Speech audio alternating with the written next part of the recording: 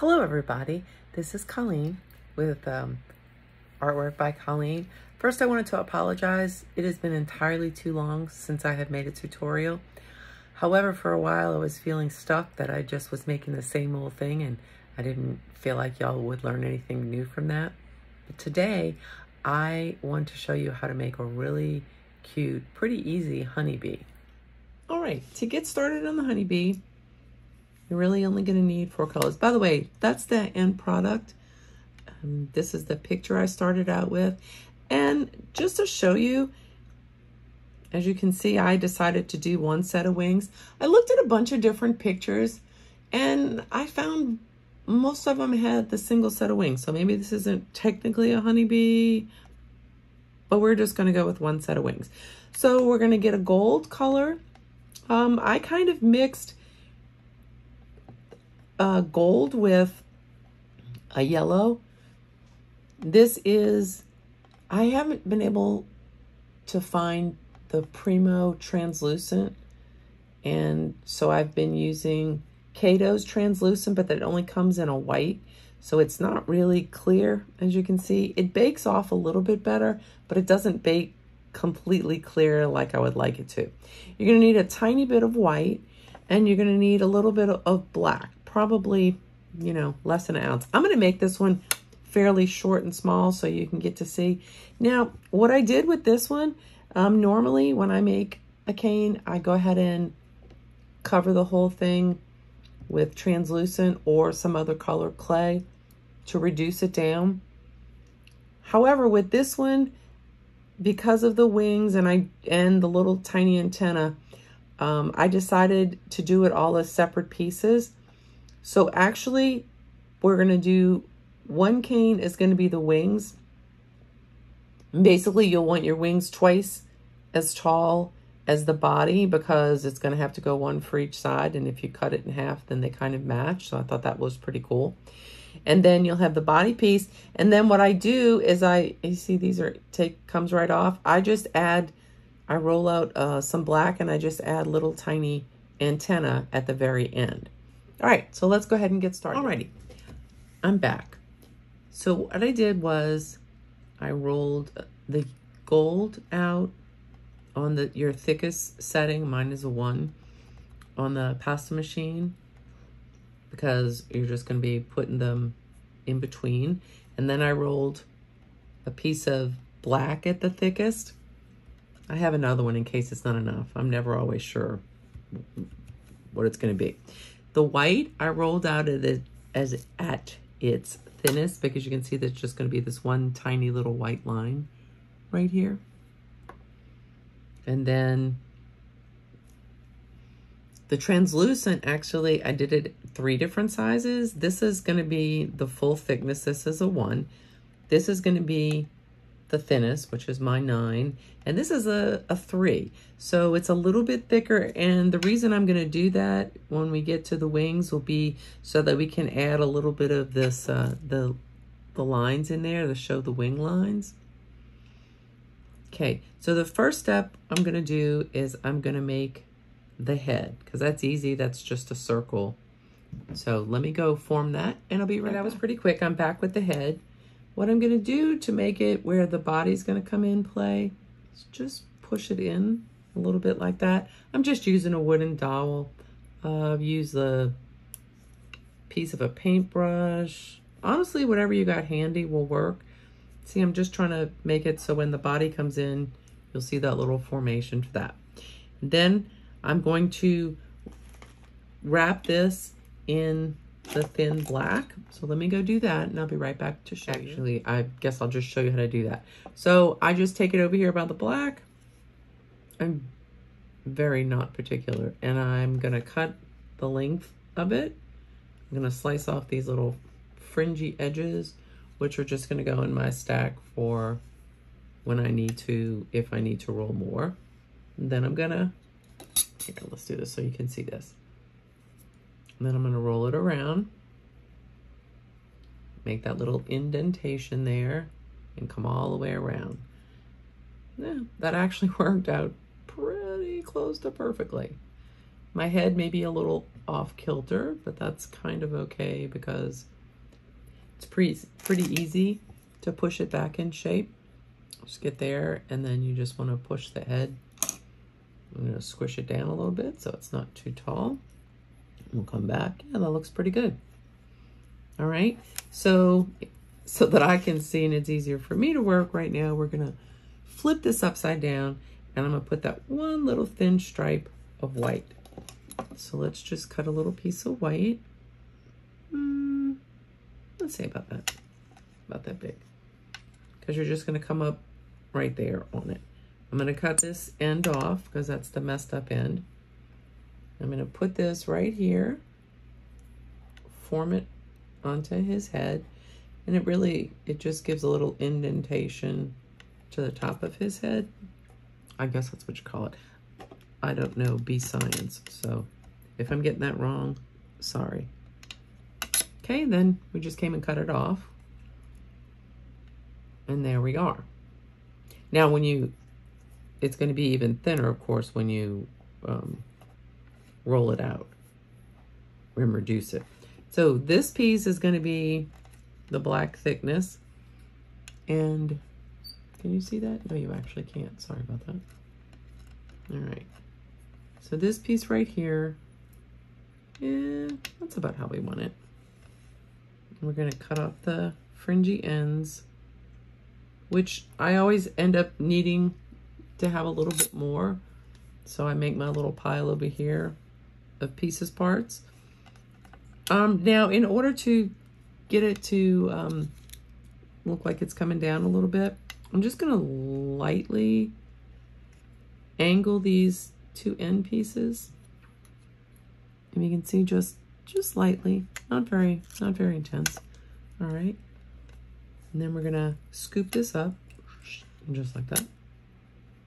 And we're gonna put it right here. Ooh, that matches pretty nicely, doesn't it? Yeah. Not too bad for just eyeing it. Now, if you see, he's got another little bump there. So I'm just gonna take a little piece and I'm gonna roll it a little bit just to kind of make it a little bit more circular. Doesn't really have to be perfect. It really doesn't. I'm just gonna squeeze it in there a little bit, make it a bit smaller. Here we go. All right, I'm gonna chop off the ends that we don't need. And then we're going to put that on top of his head. Now, to be really honest, when I reduced this one, if you look at the one that's over there in the corner, this kind of got lost in reduction. It's kind of hard not to because it's this kind of soft clay. So a really quick story about the clay. When I first started doing canes about 1.5 years ago, my absolute definite preferred clay to use was Primo. I pretty much always use Primo to make my canes. However, don't know when you're going to finally watch this, but during the pandemic last year, and apparently still some this year, but since everything's not back to normal, there's been a real shortage in Primo clay. It is still my favorite, but it's in short supply. So what I've been doing is mixing some Sculpey 3 with the Primo, the ones I can get my hand on. And really, I've been able to get, and if I don't get the white Primo, I use a lot of white Kato, but I like to mix in some of the Sculpey 3 and it softens it up. So at first I thought it was going to distort my canes, but in actuality, what it does is, for me, it's been a little easier to reduce the canes. The trick is to make sure that all of the colors in your cane have a mixture of the two so that they're all the same pliability. Because I made that mistake once a long time ago. I tried making one of my character canes and only one of the colors had the soft clay. And that color basically, when I reduced it, literally reduced itself out to almost nothing. So it kind of was a hot mess. But if you use the same consistency for all your colors of clay, it comes out pretty good. And I seem to have less waste than I do. And maybe that's just me and how I reduce it. Okay, but let's go moving on. So now we're just gonna start making the stripes, which is easy peasy lemon squeezy. I know, it's weird, but whatever. All right, so I'm gonna guesstimate, let's say that first one's about that big. What I'm gonna do is come over here and I'm just gonna really slightly give it the angle so that it does like it does on there. And it kind of makes it look like it's a little more curvy. So in order to get that little bit of curvy shape, you can just take your blade, see? That's the other benefit, I would say, of working with the softer clay. It's legit easier to work with when you're trying to change something around. It can distort pretty easily, so that's the downside of it and the one you have to be really careful about. Okay, so that's the first one. I've made it a little taller than I needed to, but that's an easy fix because you just come and lop it off. And then I'm going to put the black one next, which is going to be the same way. I'm going to guesstimate that's about how much I need. When I'm not sure, oh, I guess that's out of picture range. Sorry about that. When I'm not sure about exactly how tall I need it, what I'll do is just put a piece, and then all I have to do is come back, if I can grab my blade, and then just cut it straight off. And there you go. It gives me what I need. Keep it in my little extra piles growing there. And then I'm going to push that down. Now, I think that that's a little bit too much thickness in between. So what I'm going to do is spread out that gold a little bit. And then I might just a little tiny bit taper in the black. I mean, just look, see, just a hair. Okay. And then it's time for another gold one. Now, clearly this is just gold and black and gold and black. It's pretty straightforward. So I'm going to finish up these golden blacks and I'll be right back to show you what that looks like. And then we'll get on to the wings. Here we are. Okay. And just like that, we've got all the colors there. Now I'm going to want to come over here. I'll guesstimate that high. And we're going to want to wrap it.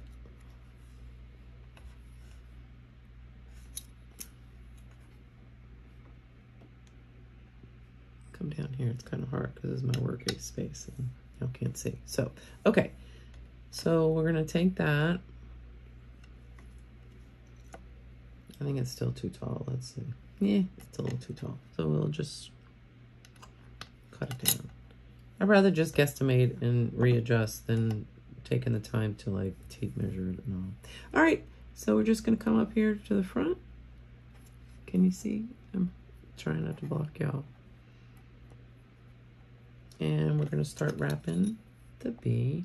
We're going to, I just take my blade, push it in.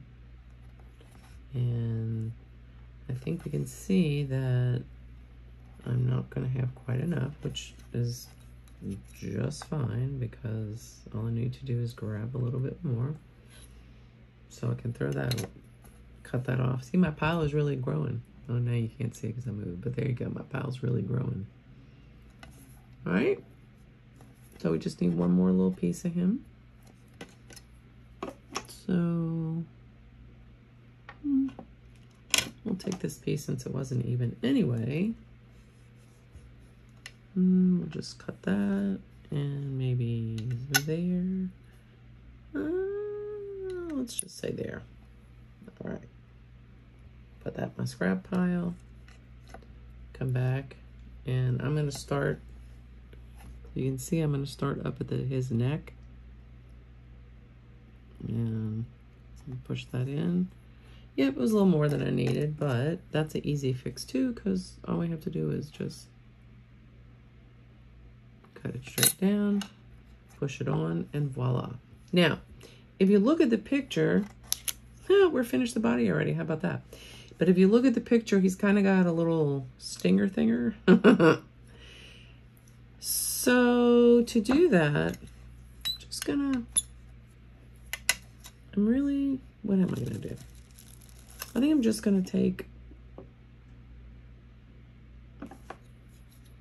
I'm trying to find the best way to do this. It's fine, I'll just take a piece of this. And I'll take about that much. That's the scraps. I'm gonna take this little piece and I'm gonna kind of fold it in half almost, but not all the way closed. Jeez, am I unsteady? And then I'm gonna come onto the bottom of him. I'm gonna just push it on the very edge, and then I'm gonna squeeze it. And if you get yours more even, that's great. If not, it's also fine.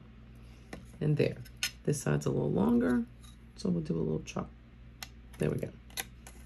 Okay, so now we got a bee face. We can put that aside. And now we're gonna work on the bee wings. I've readjusted the table a little bit because now we're gonna work on the wing. Like I said, we're just gonna do one wing, but we're gonna do it double thickness. Because the veins are so finely detailed, my pasta machine only goes to 9, but I really think that I wanna thin it out a little bit more than that. So I'm gonna come with my roller. I'm gonna see if I can flatten this piece out just a little bit more. Move this out of the way so I don't crush it. Just a little bit more so I can give it even a finer detail. So you want to see it, but you want to barely see the line. All right, so first I want to cut a piece of, this is the thinnest of the translucent, and I'm going to try to cut it about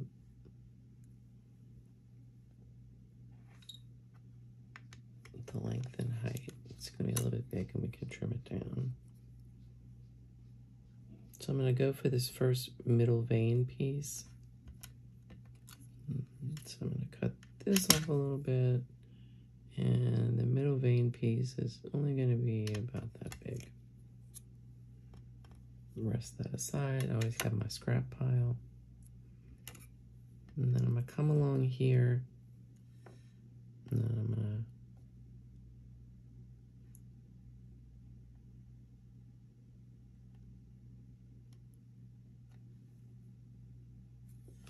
do this. So it'll just be the sides of this piece. Trim off the unneeded edges. Pick it up. Scrap pile.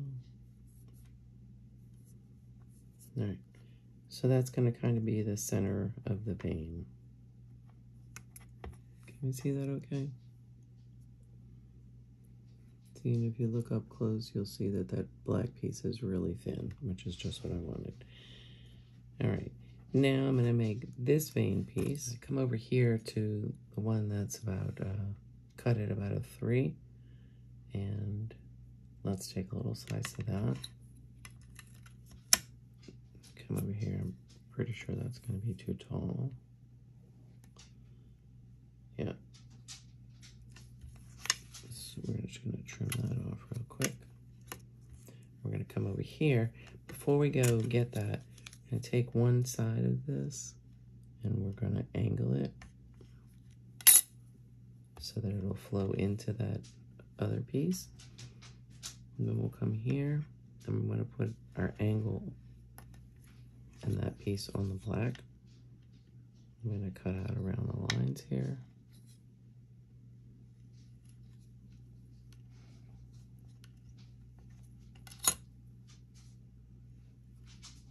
And there you see. So we're going to put that against the black, and we'll put this one against here like this. So first you see this piece coming out, and then you're going to have this little vein. And what I've learned, as I think I said before, is you don't have to do these patterns verbatim. And then I'm going to come over here on this side, and I'm also going to make another little one. We'll be right back when I show. All right, I'm back. I made just a couple of different lines here and there. I think I need maybe just one more little one here, and then we can sort of fill in with the translucent. All right, so just to keep it a little bit different, I took this one last piece of thinned out black, and then instead of taking a piece of my translucent that was reduced to the 3, I went ahead and did this one on the thickest one, which is the 1, just to give it a little bit of depth and make it look a little bit different. And now I think we have enough of the wing. We also had different sizes, but that's okay because that's easily fixed, just like that. So now all that's left to do is to kind of fill in the blanks. So along here, I might just fill in some little tiny spots. That's also where my scraps can come in handy, because like this little piece I cut off here can fit perfectly right there to fill it in. So you're just going to want to fill in all your little gaps with parts of the clay, and then we'll come back for the wrap. Okay, so we're pretty much done here. What I did was I made sure to get the look that you're trying to go for the wing, with it being as translucent as possible, because their wings really are. I went ahead and made sure that the outside part of the whole wing had translucent on it. All right, so I think we're going to call that one finished. To be honest, the first time I made the bee, so you can see this little guy sticking out over there in the corner. The first time I made him, I covered the wing with a little bit of black.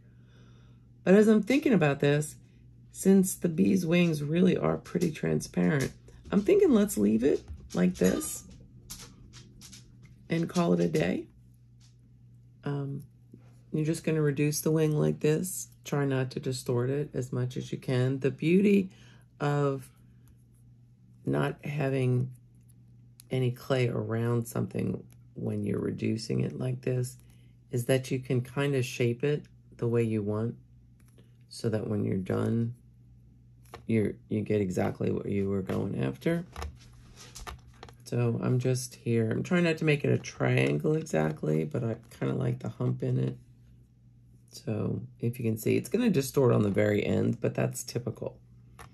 So we're just going to keep stretching it out. Since I made 2 different size bees, I'm going to make 2 different size wings. Sorry, that's my daughter's dog in the background. Okay, so these are the final wings. Let's just make 2 little tiny wings. These are the ones I reduced all the way down. You can see I basically have 2 sizes here because we have 2 size bees. So I'm going to take a little tiny bee, cut him, flatten him down just a little bit. You can push his head in. Again, that's one of the really good benefits, not having anything around it. Then we're going to take the 2 wings and put one here. And one here.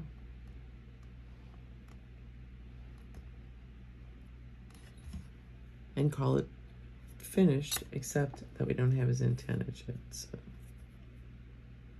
in order to make the antenna, you're just going to really quickly roll out a little piece of black.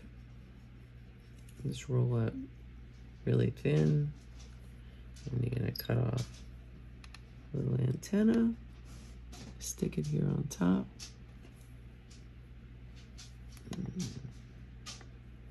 Same thing on the other side. And you just stick them on there. Better than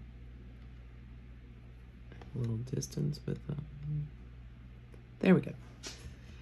Okay. Now, if you think you're going to like the bee better with the black around it, like this one here, around the wings, then go for it. If you think you're going to like it better this way, it's your choice either way. But thanks for watching this video. I hope you've learned something. I had a lot of fun making these bees. Again, this is Colleen with Artwork by Colleen. I'd appreciate if you'd hit that little subscribe button, and you guys have an awesome day.